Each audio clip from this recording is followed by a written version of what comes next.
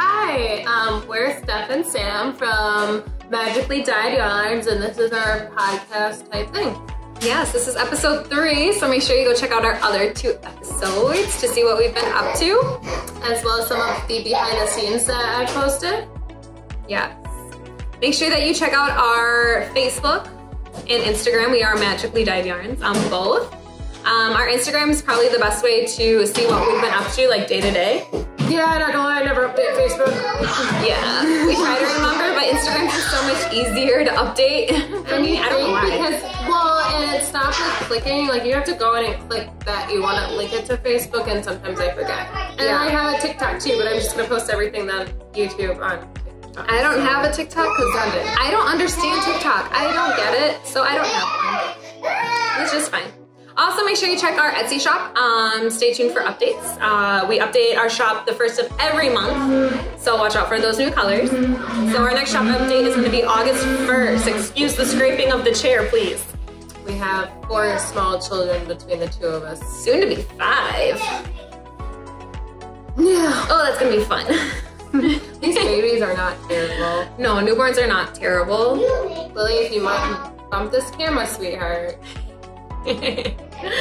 Alright, so moving forward, we're going to talk about what we're going to do for our sock update in just a little bit, but we'll start with our finished objects that, yeah, I thought I was going to finish a scarf, but I gave up to work on a blanket. I mean, it's literally, I got like an inch left, or a couple inches left. It's just not done. I have 4 finished objects, but one of them is in my basement. One of them, some of the socks is missing because I have a 4-year-old and that's what happens. The other 2 are with their new owners because I made them from other people. But if you have checked our Instagram, I finished since our last video. I finished my Hogwarts socks, which was Battle for Hogwarts by the Crazy Sock Lady. And I did those on 9-inch circulars, a US 1, 64 stitches for the cast on. This is my lovely daughter. I think she was in our last episode. Yeah. Oh no, the shop update. Yeah. She was in. Anyway, so I finished my Battle for Hogwarts socks. Those are completed. I like them a lot. I finished a pair of yellow socks that I originally knit for my niece Maddie, her daughter. Not this one, the other one. But they were too small for her feet, but they happened to fit my son's feet perfectly. So, so I just gave them to him, and then I knit a new pair for Maddie and finished those. They're the exact same, just a little longer. She loves them, and she wasn't taking them off for a couple days. She even slept with them next to her bed. So, yes. And then I made a pair of socks for my sister-in-law since she is in the hospital right now. Her water broke. Okay, my daughter is obsessed with my my progress keeper, and she just really wants to hold it and rip it out at the saw. So I'll talk about these in a minute. So I finished those. If you saw those were the green and purple Rhinebeck Roomies socks. Also by the Crazy Sock Lady. I feel like our life is kind of crazy right now. Our episode today is just going to be our chaos, but this is, you know, real life, guys. Yeah. But that's all I finished. Only slightly edited. Yeah. Very little. I don't think editing is going to help anything though. Not today. So anyways, that's all the things that I finished. Again, if you've seen our Instagram, if you follow us on Instagram, I post all the things as I finish them, and as well as what I've worked on. So with that, we will lead into our wigs. So what are you working on? Well, I'm eventually going to finish my husband's scarf, but I am working on this beautiful mermaid-inspired blanket for my little new niece that'll be coming soon. Yes, I'm 28 weeks today, so hopefully I finish it in time. But I've been kind of just trying to get, like, I'm on a mermaid roll right now, so it's a lot of crocheting, and my hands get tired after a while. But that pattern is by the yarn that finds it, so I'm just using just a basic cheap yarn because it's so much yarn. that's okay. I feel like acrylic yarns, like 100% acrylic yarns for baby blankets are really good because they're very durable and you can wash them and dry them without thinking about it. They just get a little fuzzy, but like that's most blankets. Yeah, so I mean that's good because, you know, babies spit up and poop and all that other stuff. So you kind of want them to be a little more durable. But it's a size I, USI crochet up. remembering what I'm doing. A lot of. Alright, so I am working on, so this is kind of a half-finished object. I finished one sock. I made this for my husband. I used our Under the Tree sock set. So this beautiful brown, this beautiful variegated green color. It's so pretty. This is the Rhinebeck Roonies pattern by the Crazy Sock Lady, which I know I mentioned earlier. But I really like it. Really? Do you like it too? It's so super squishy. And I really love the fabric that it turned it into. So I made this for my husband. Well, this one I'm working on it for my husband. I did a 64 stitch cast on with a Knit 2 Purl 2 ribbing for the cup. I don't remember how many repeats I did for the leg, but I like the way it turned out. I don't know. So I'm excited to do the other one. I am also working on this beautiful, beautiful pair of socks right here. This is the Fishtail pattern by Mountain Mist Yarns. I'm working on these for Sock Week.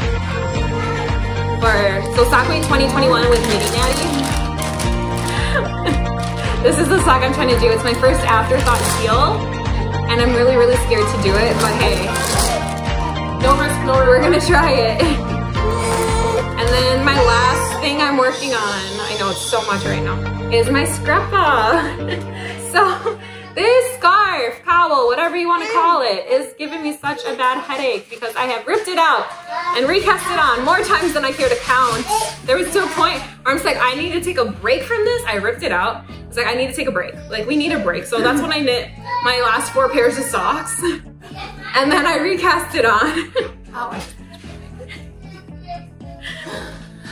But this is last time I'm doing it. I'm already almost done with just working on the main part, and then I'm going to be starting the branching soon. And so hopefully by the next episode, these will be done. It's so pretty. Since I don't know when the next episode will be. We'll figure it out. But yeah, I mean, I obviously totally understand the ripping out because I ripped out the scarf even though I was like this much done, had already done a color change, and I'm like, nah, I don't like these edges. Rip.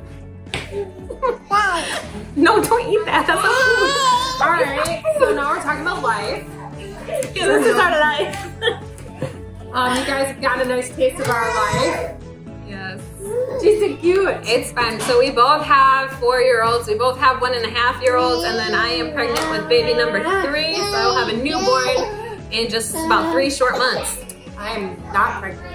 But other parts of life that I'm looking forward to that don't involve, well, they kind of involve children. Yeah. We have our state fair coming up on August 5th. And I'm so excited to have state fair. I missed it so much last year.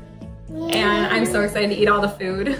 I'm so excited. Yeah, I love state fair, so I'm also very excited to attend this year. And I mean, we may be biased because we live here, but the Wisconsin State Fair is the best state fair. So much food, the Expo Center, it's huge with all of the, you know, infomercials.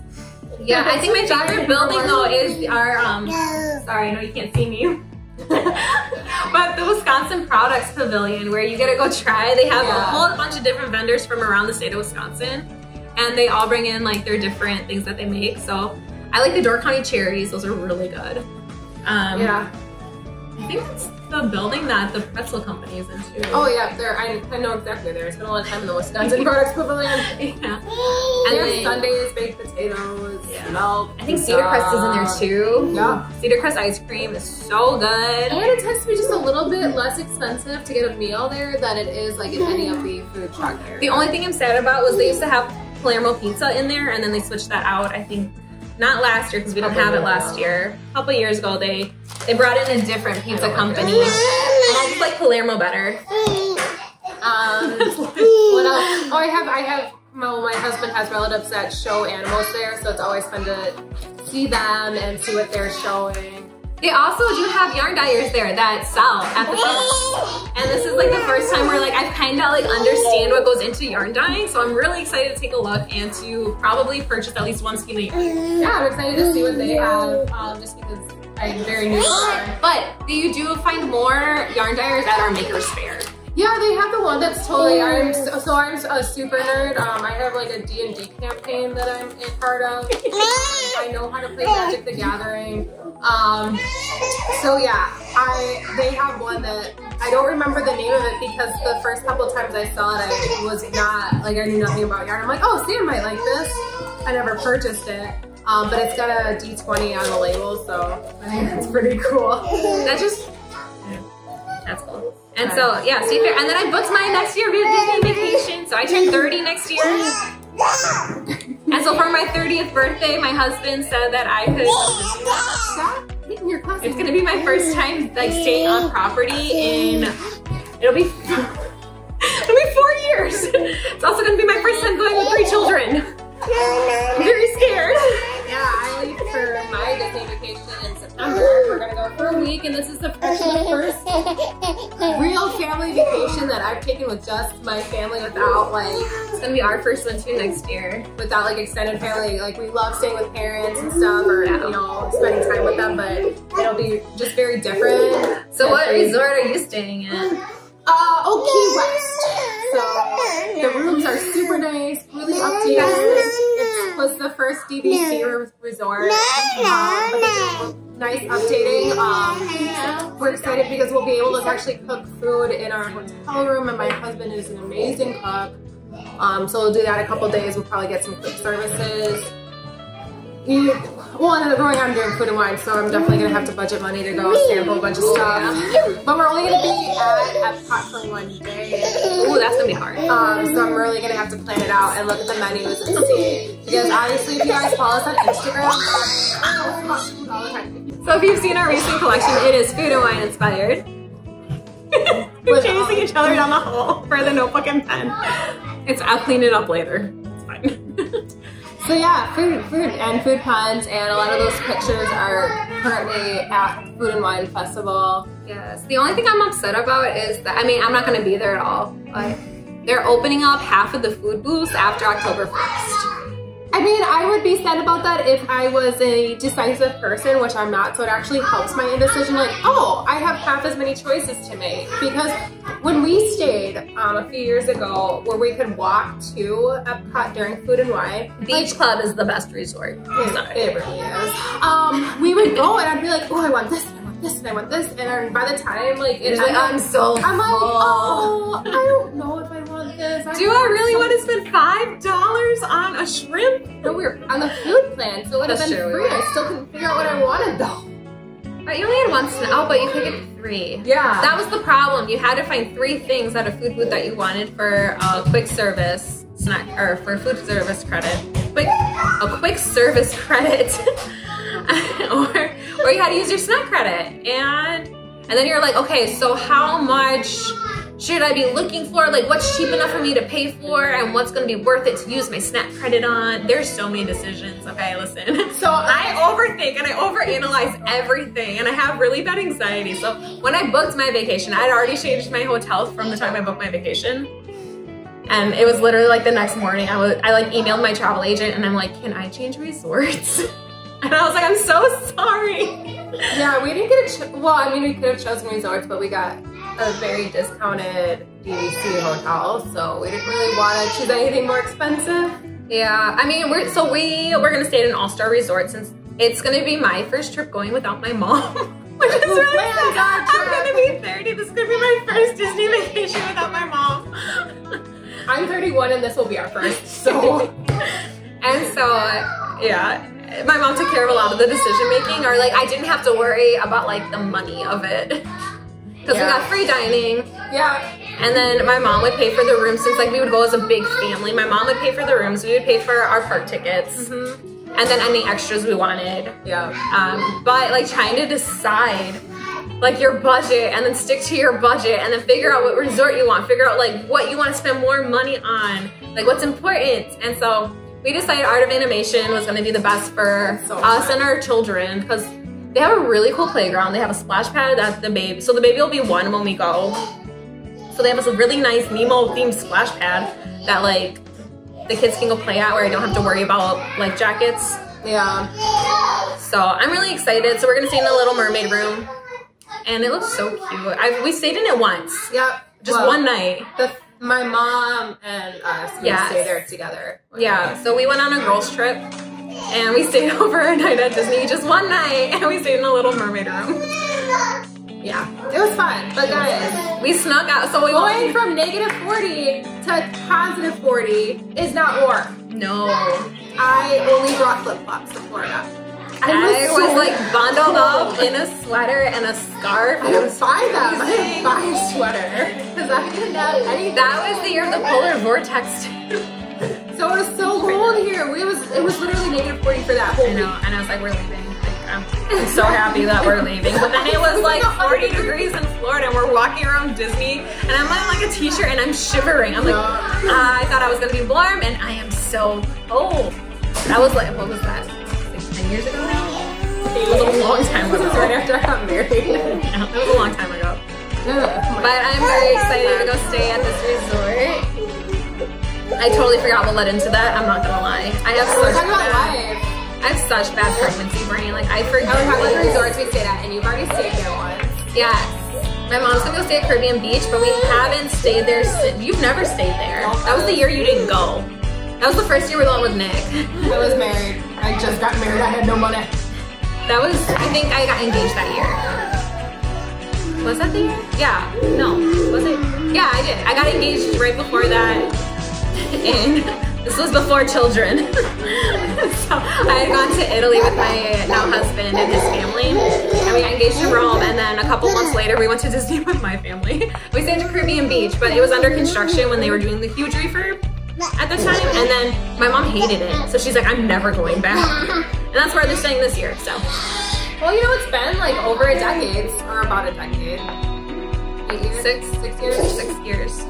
So, you know, maybe it's better. Yeah, I don't know. I think that our biggest issue was the buses did not come very frequently, and then there's just so much construction going on. It really did kind of put a damper on it. Like, just the resort itself. It was a beautiful resort. And, I mean, I would go back once, you know, actually, probably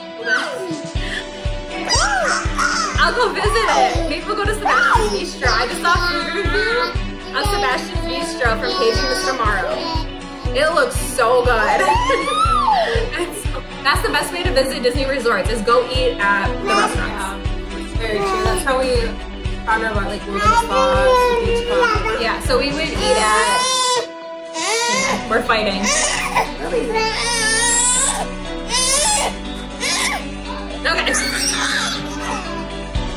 get the soccer ball. Go get the soccer ball. Go get the ball. You go kick the ball with her. You kick it.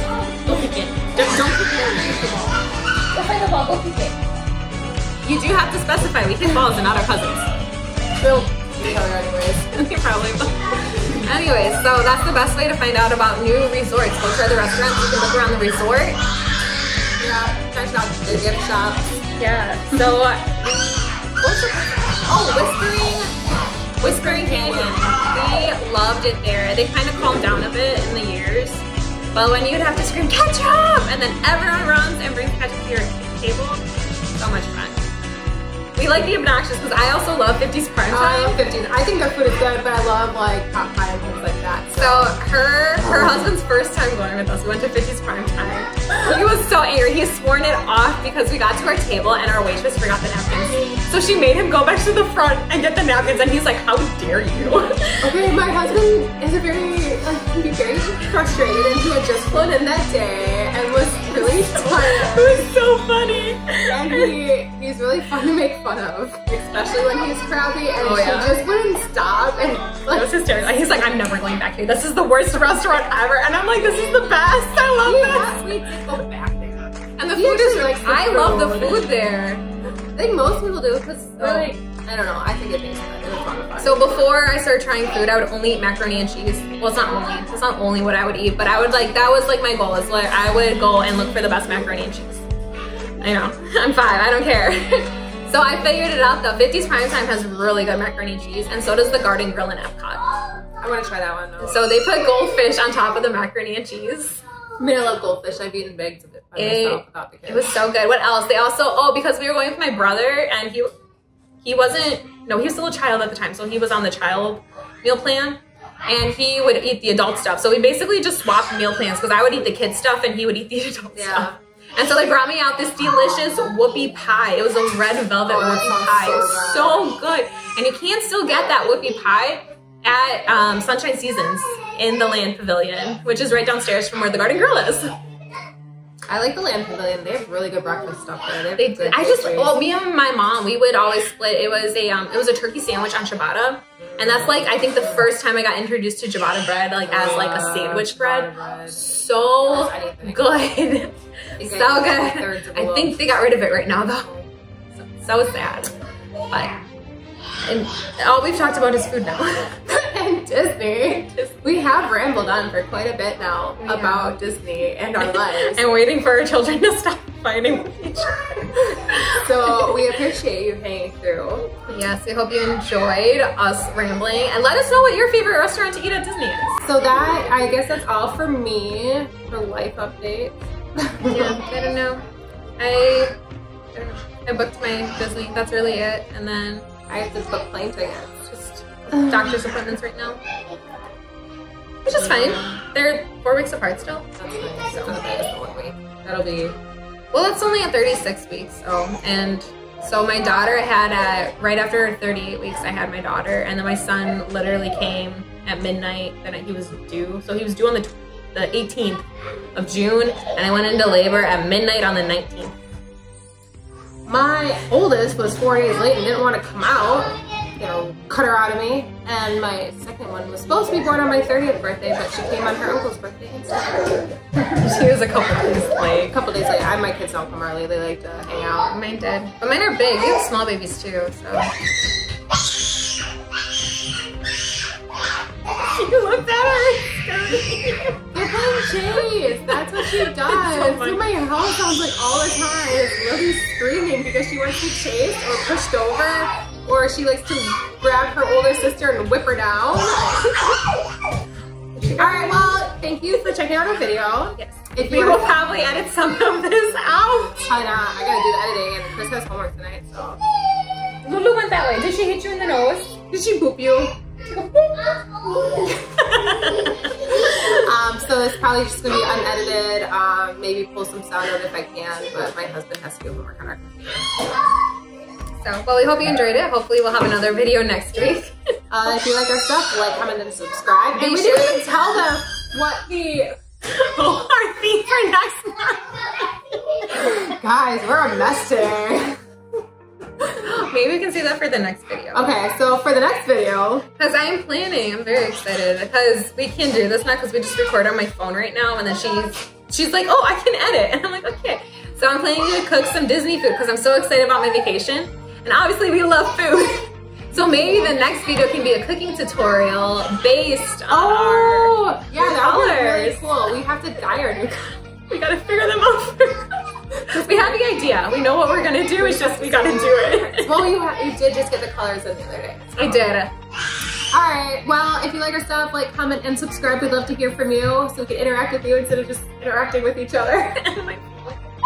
But we do appreciate all the love you guys have been giving us on Instagram and all the ways that you've been commenting. That really helps us. It lets us know that we're going in the right direction. Yeah, so we know that you like what we're doing.